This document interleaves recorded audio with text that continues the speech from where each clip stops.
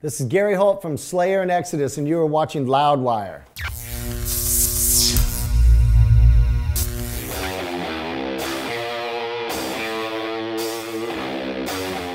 First time I heard him, that was probably when Show No Mercy was recorded. I don't think I'd ever even heard any demos or anything prior to that. But we heard it, and myself and Paul Bailoff, we loved it. It's like Slayer.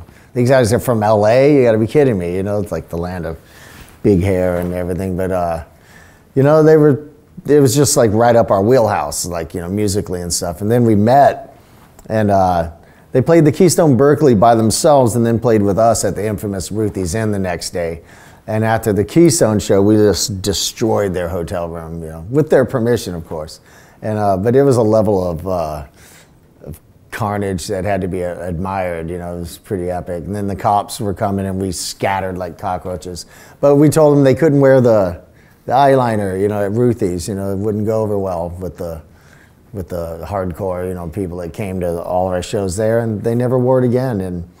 And we've been friends ever since. Because we were just kids, and we were just, playing the music we loved, the kind of music we wanted to hear. So we wrote it ourselves, and like the Venom tour, we were touring with our heroes, so every day was like Christmas, and just get up. And I got photos of us at sound check, big tall can of Coors Light in the hand, drinking at like 2 in the afternoon on a gig day.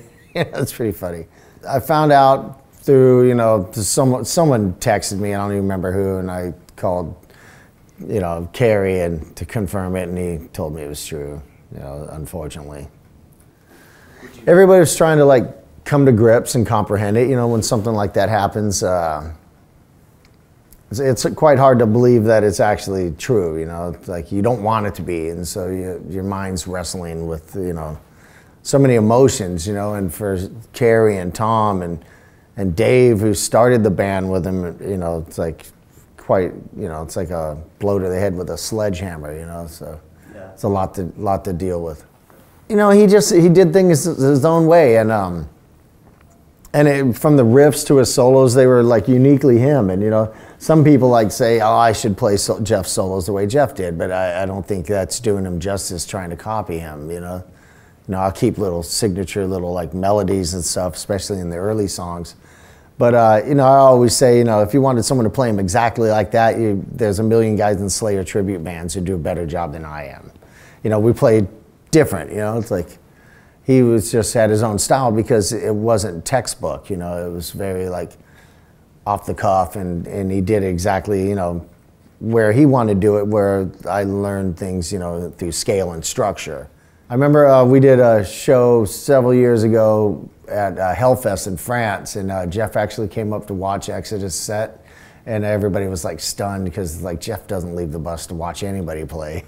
So, I take that as the highest compliment, quite an honor, that you got out of the bus to come watch us,